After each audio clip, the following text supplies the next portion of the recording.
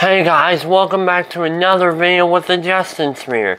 And in today's video, we are doing day one of the Luke Skywalker's Landspeeder build. And this is an Ultimate Collector Series Star Wars build. And has 1,890 pieces. And this looks like a really cool build, so remember to smash that like and subscribe button for some more awesome videos with the Landspeeder. And here's the time lapse for day one.